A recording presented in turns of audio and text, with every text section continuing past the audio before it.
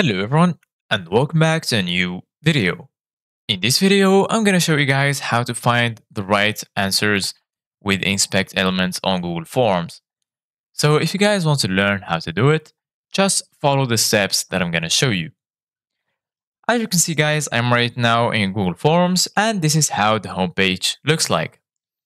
So right here we have the recent forms. You can choose any recent form if you want to edit it or go back to it.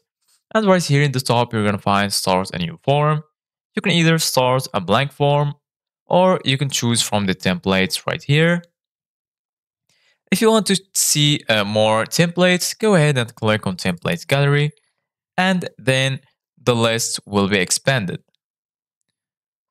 Once the list is expanded, you can choose any templates from the list. For example, I'm going to choose this template, click on it, and now the template is loading. Once the template has finished loading, it will look like this.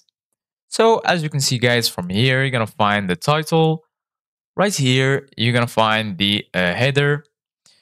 And right here, some questions. And you need to answer the questions from here. You can also come here and then add questions from this button. You can also import questions, add a title and description.